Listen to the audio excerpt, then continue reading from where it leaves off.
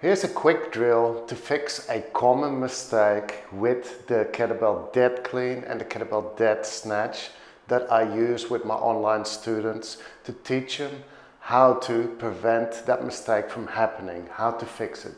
So the common mistake is bending the elbow before extending. So at the bottom, that elbow is already bent, and then they lift and the knees are still flexed, the hips is still flexed, and the elbow starts to flex as well, right there. So a dead clean and a dead snatch is a squat movement, and it's a pull with the legs. So you're pulling with the legs.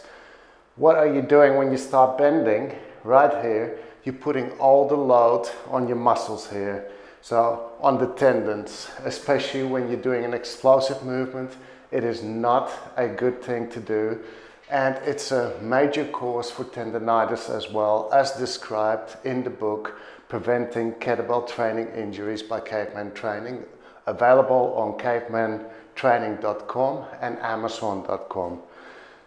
Tendonitis, especially in the elbow, is a very common cause with kettlebell training. It can be avoided. If you want to avoid it, make sure to check out that book or courses as well that cover this on Cavemantraining. Back to it. So the dead clean is a pull. If you're pulling with your legs, you want to keep this arm straight. So the drill that I use is a squat deadlift. You're making the same movement as you would be with a dead clean. So here's an explosive dead clean.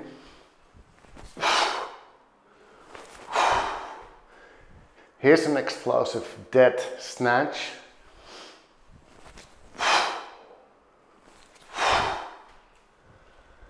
On our channel we have many slow motion videos that cover the dead clean and the dead snatch. I recommend you check them out. Back to the drill. The drill is, again, a squat movement, the same movement you're making with your dead clean and with your dead snatch. But you're lifting slowly and you're keeping that elbow extended. You're deadlifting the weight. So you do that several times and then you do the actual explosive lift. So deadlift with a squat movement, 1, 2, and then explosive, clean it.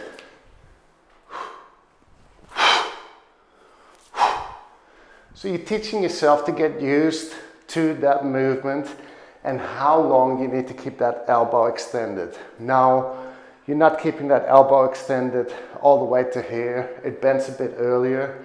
But the point is, you are getting used to keeping it extended longer because you're trying to fix that point where you're already starting to bend here.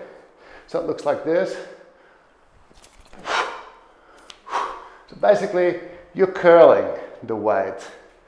And especially when you're using a heavy weight, it's not good to go fast and put all that load on the tendons, especially when you're a beginner and not conditioned for it. One more time, side on.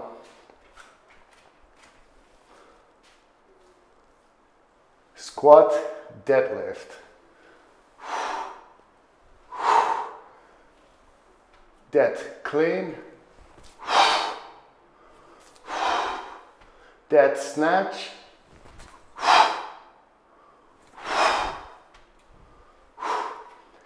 So, quick summary to fix bending that elbow early, dead lift a weight with the same movement. Do it several times, even 3, 4, 5 times, and then do your explosive dead clean or dead snatch. For more technique tips like this every week with new exercises and a new workout and even personalized coaching included, check out the Caveman Inner Circle, where we publish new workouts every week, and there's over 150 workouts in the library that you can access. Cardio, strength, flexibility, mobility, endurance, and so on. Each workout has technique covered, alternatives and progressions, warm-up, technique, workout, technique, follow along, warm-up, follow along, workout, programming, common mistakes, and the list goes on. All these videos are separate, so you can decide, hey, I don't want to watch the common mistakes, I don't want to do the warm-up, I just want to go straight into the workout. You can do that. It's all separated. Make sure you check us out there. Check the link below. See you there.